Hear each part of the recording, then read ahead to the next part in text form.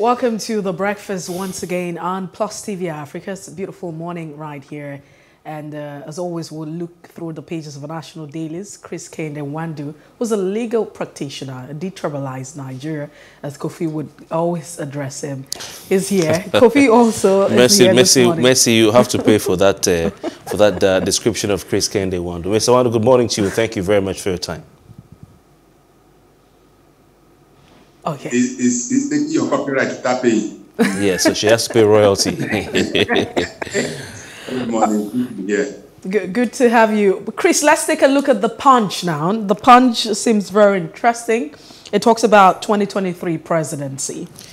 Tinubu Obi unfold economic restructuring agenda to North. APC Labour candidates speak on restructuring, corruption, agriculture, power.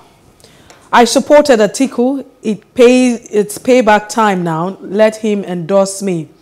Ex-Lagos governor. There's a lot that's unfolding. We're not even talking about the flooding situation. Atiku, Saraki, party members fume as thugs attack PDP Kaduna Zamfara rallies. And there's a riders underneath the bold caption. Inflation hits 20.77% as food supply affects crisis worsen. Feels like we're getting close to the end. Nigeria's debt risky, unstable, or unsustainable. Nigeria's debt risky and unsustainable. That's what the report is saying. And Edwin Clark asks Buhari to release Nnamdi Kanu, knocks the Attorney General of the Federation, Malami. And just before we move away from the Punch, another talks about ministerial retreat. Buhari backs Nigeria Air. Osibajo laments forex woes.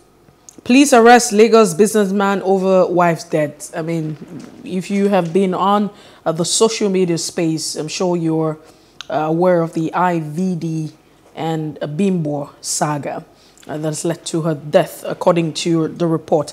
But we're hoping that, you know, the police would step into all of this and justice will be meted. Tuition hike, protesting Ogun police students disrupt exams and demand reversal. Kogi gunmen kill worshippers during church service. So much going on in the country. And another talks about 31 policemen dismissed for misconduct in 18 months. That's the much we can take this morning on the Punch. All right, let's go straight to this day. The Nation. I think we'll go to the Nation first, or next, rather, with the following headlines on the Nation newspaper. We'd like to apologize what you're seeing before. I think the Punch was a bit different from what you talked about, Mercy. It happens sometimes. In the Nation newspaper, my plans for prosperous united Nigeria by Bola Tinubu.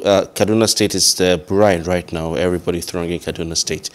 And they've been having speeches at that Arewa forum, event, hosting the major candidates. So my plans for prosperity, united Nigeria by Tinubu.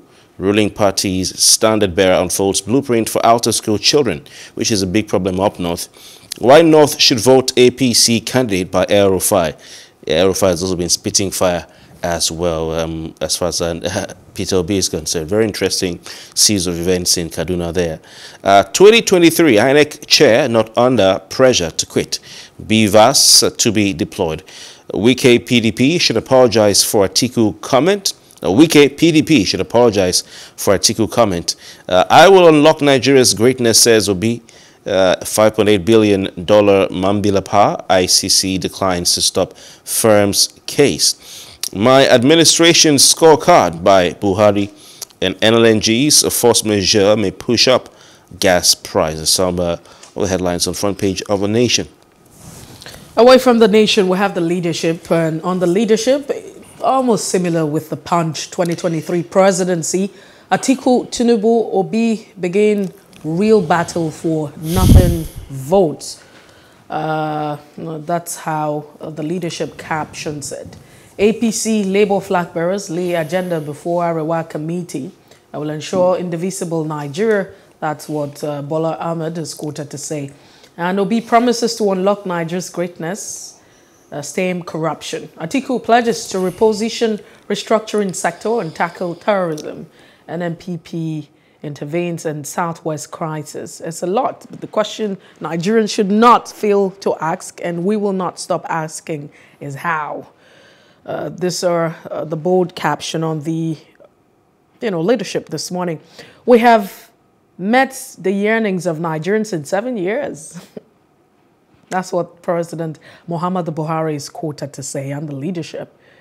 3 Oyo farmers pay 100 million ransom to regain freedom. Bajabia Miller meets foreign airlines over trapped funds. I thought we moved past this. And amid 20.77% inflation, Vice President seeks synergy between fiscal monetary policy. NGE, IPI, others condemn shutdown of broadcast stations in Zamfara. PDP crisis, Wike faults BOT's resolution on IU. And 2 killed, others injured as gunmen attack Kogi Church. Very, very saddening. That's it on the leadership newspaper this morning. And finally, on The Guardian, we have the following top stories. Inflation peaks mildly as flood sounds food crisis alarm bell.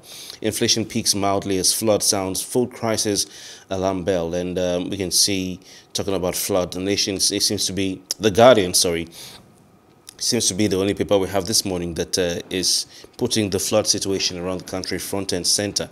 And I think kudos should go to them. Tinubu, Atiku, Obi test strengths in Kaduna. Yes, indeed.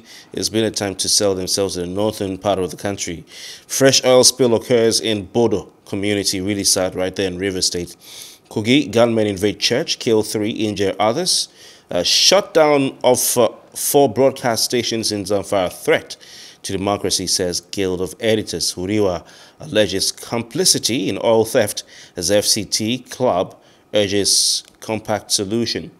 LP wants Iyaloja General prosecuted for allegedly forcing traders to back Tinubu.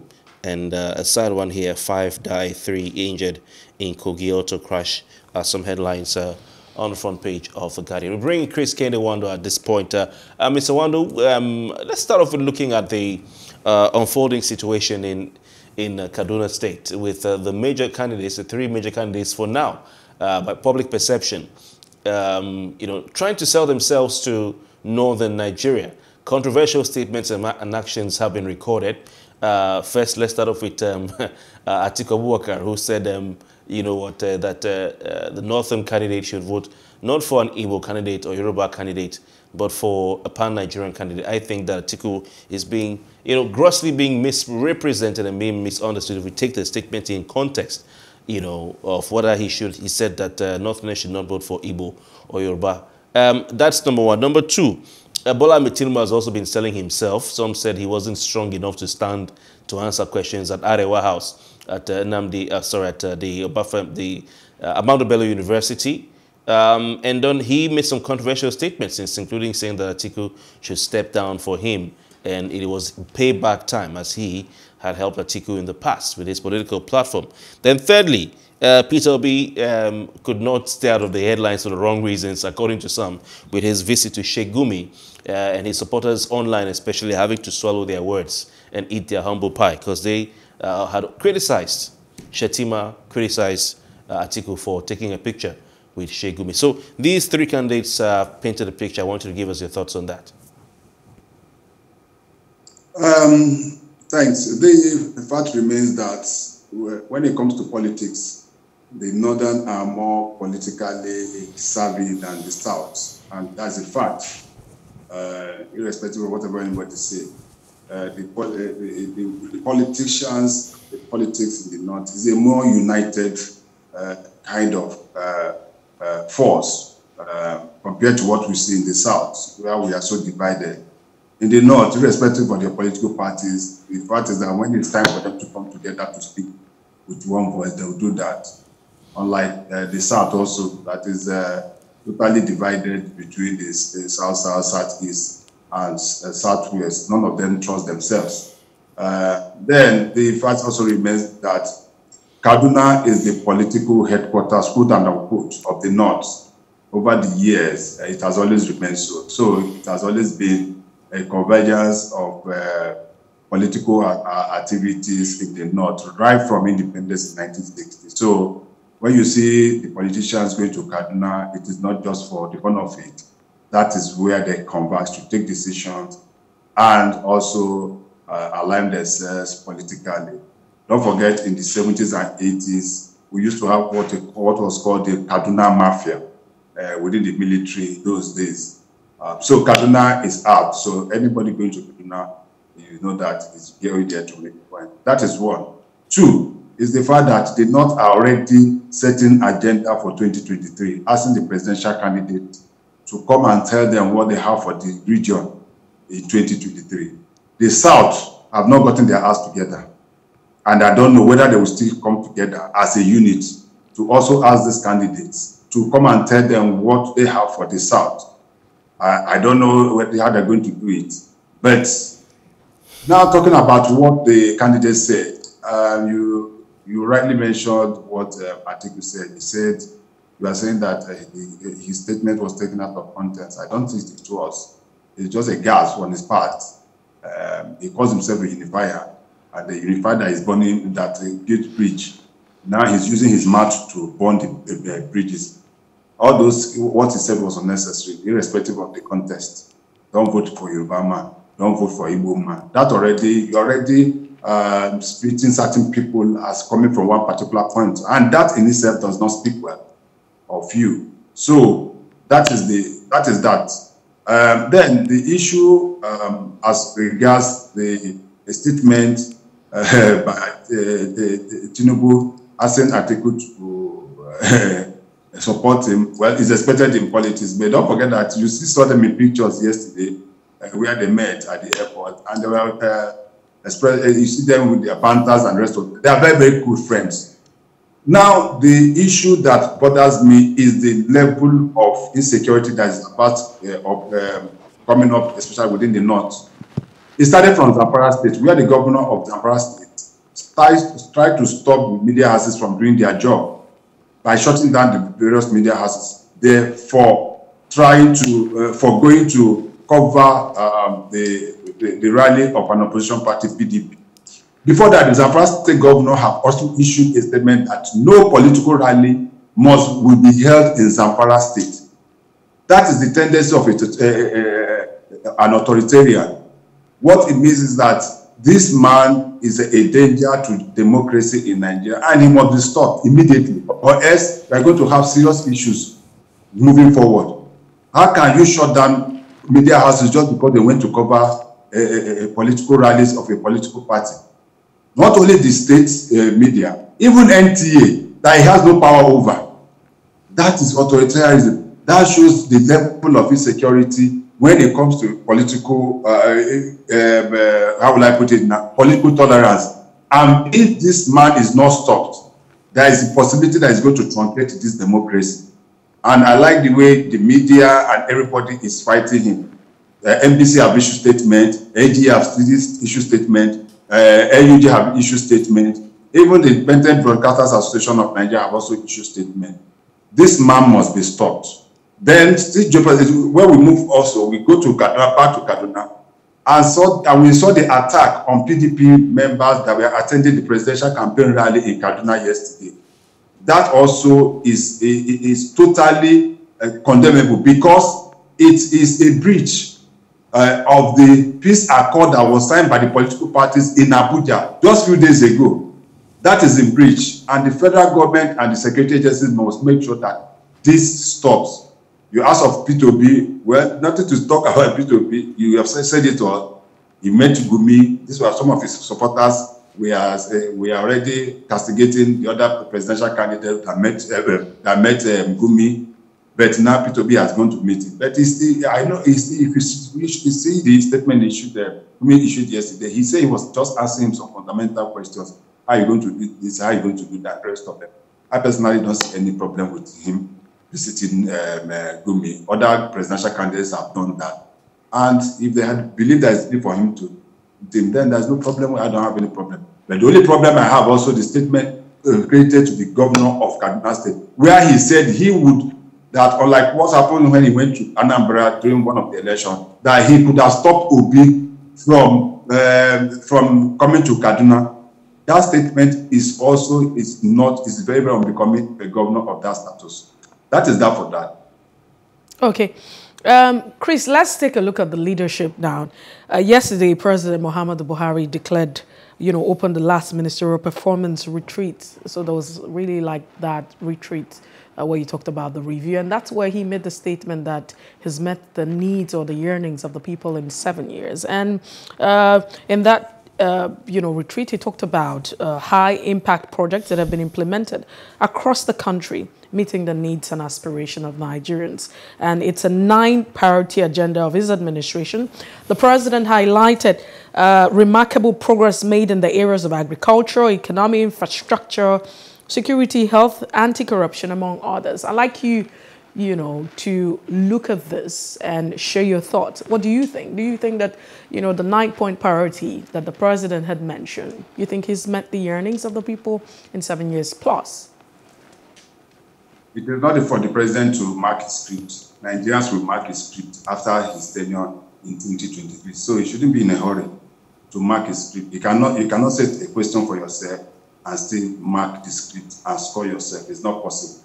But back to your question as to the 9-point agenda he said that he stated in 2015. For me, I don't know anyone that he has met.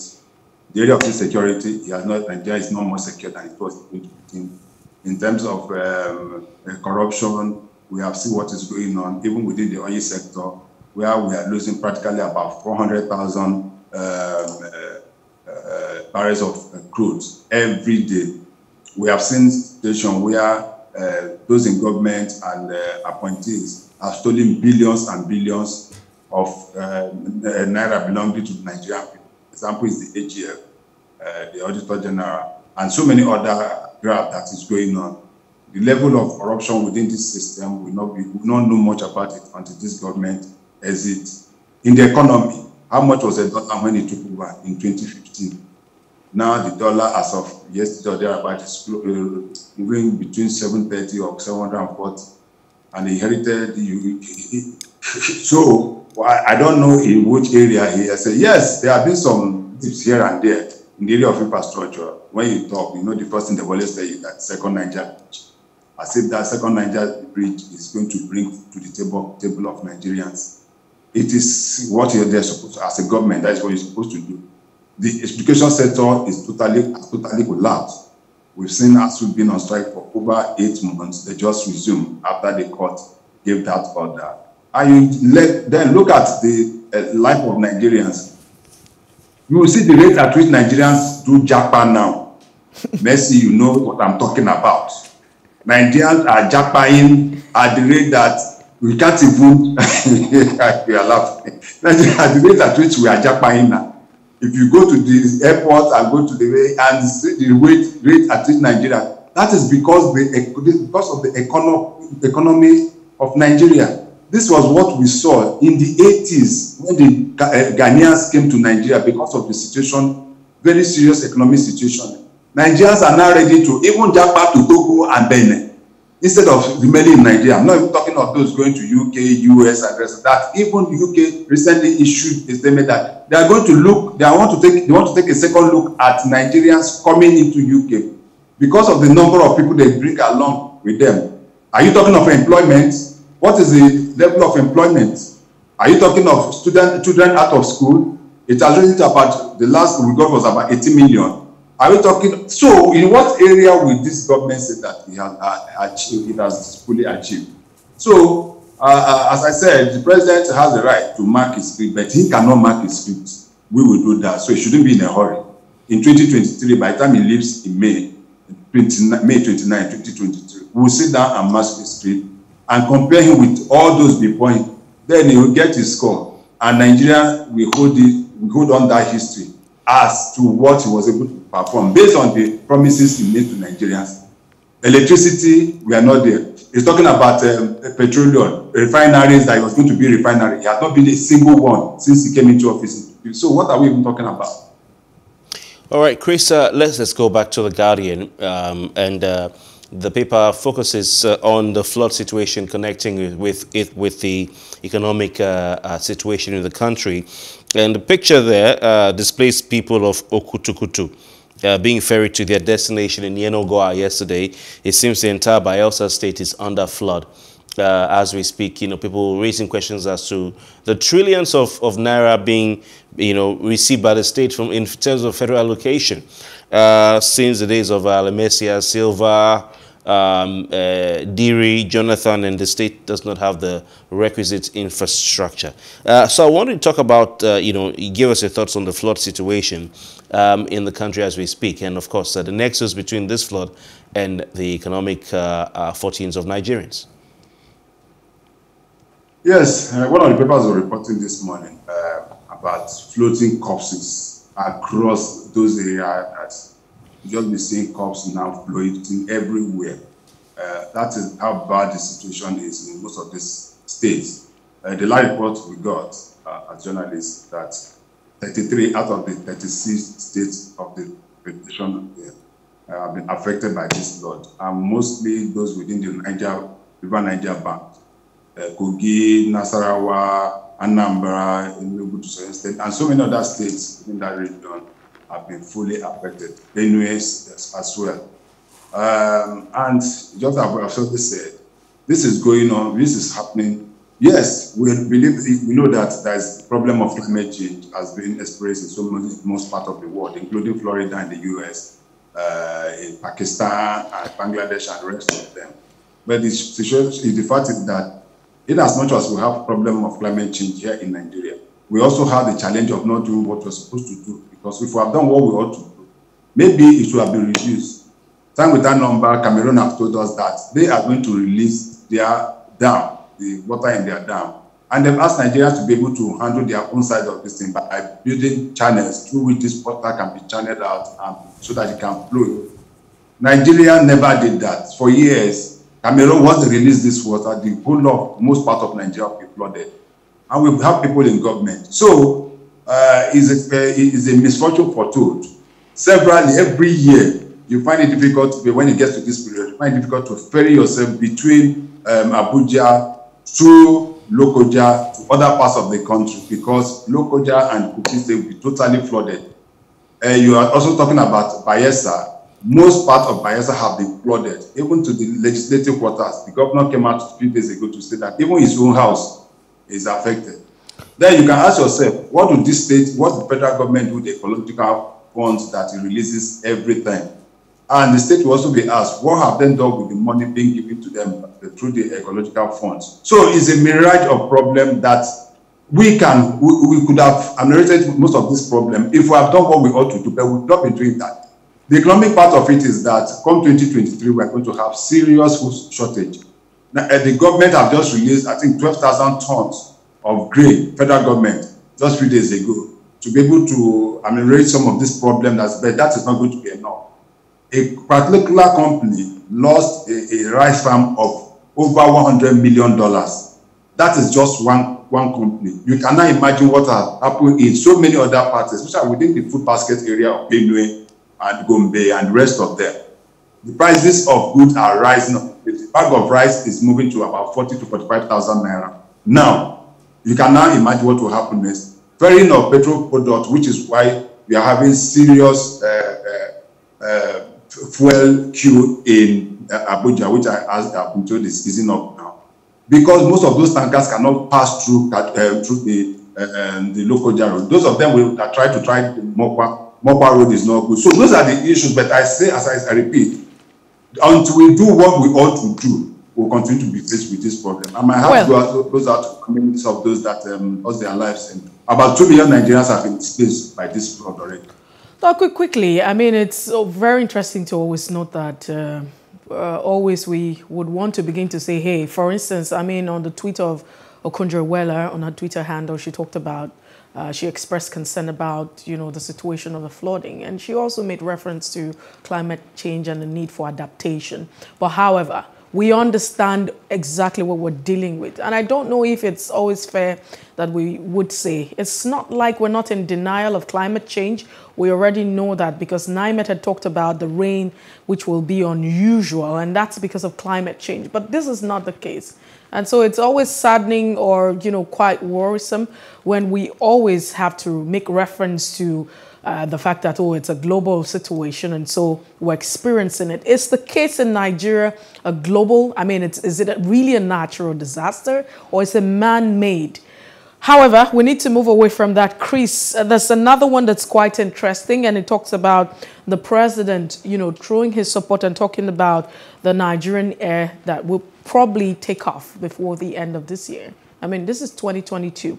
That's in the retreat. And the vice president is complaining about Forex. Nigerian air, this is almost the third or fourth attempt we are trying to get this right. That's on the Punch, by the way. Yes. Don't forget the jamboree that they had in using close to how many millions of naira to just launch a logo in London a few years ago.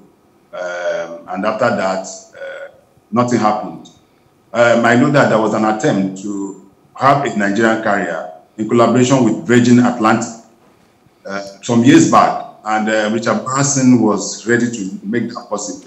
A Nigerian businessman later bought up the airline, and he was given some funds, and that was it, and that disappeared.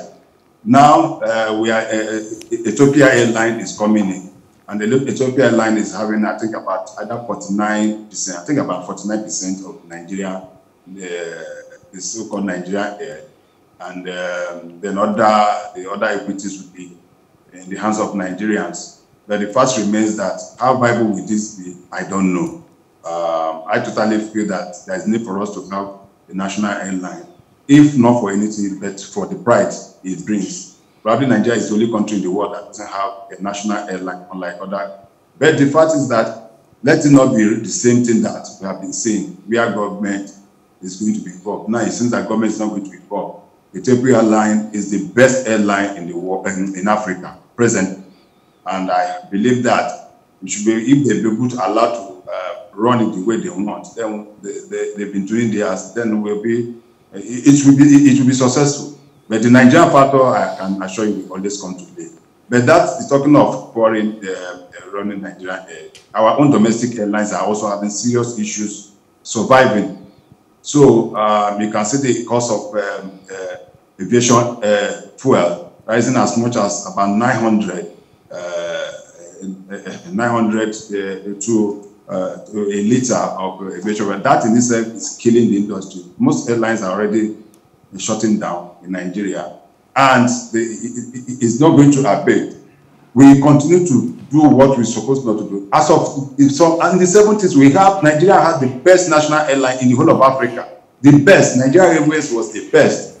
Compared to, in fact, Nigeria went as far as helping other countries in Africa to set up their own airlines. But see where we are presently. So, if for pride we say that we're going to have a national, oh well and good. But I hope we'll be able to stick to the agreement we are going to sign with this country, because in the past we have signed those agreements and we renege on it. And I hope it will end up becoming a problem in the future. So we are talking about the dollar. You know what it is. Some people promised us that it's going to be $1 to 1 naira. Although they denied it after. Now a dollar is about 730 to naira to $1.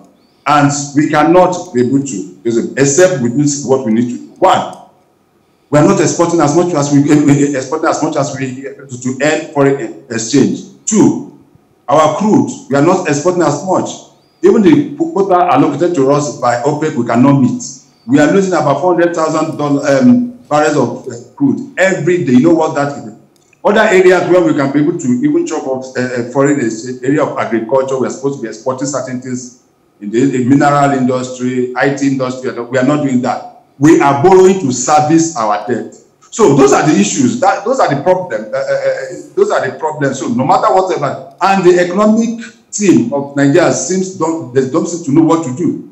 The governor of Central Bank will tell you today that it's Aboki FS that is problem. Aboki FS, they shut it down. It's continuing to rise. From there, it's IBDC. then we are having issue. People have said that with that number is that we have to collapse the two exchanges, the parallel market and the official market. That except we're able to do that, we'll continue to. Because what they do, what happens is that these same agencies of government sell these dollars to certain individuals, especially from certain part of the country, and make so much money from it. And that is what happened. You go to the banks, you cannot even get it. Use your card now to try to make a transaction of $100. You cannot be able to do that. That is the financial problem we have find ourselves. That's what we find ourselves. Yeah, Chris Kehinde Nwandu, we have to move. Interesting analysis from you. And we would wait to see how this pans out. But I mean, you've painted the picture, although it doesn't seem as an encouraging prospect for the next couple of years. You talked about the Nigerian factor. Let's hope that things will change for the better as soon as possible. I want to thank you so much for your time this morning. Thank you very much for having me, and do have a nice day. Thank you, Chris. And we have, of course, a look at what happened and transpired today in history, today being the 18th of October 2022. We'll be right back, and we'll dive into our first major conversation. Stay with us.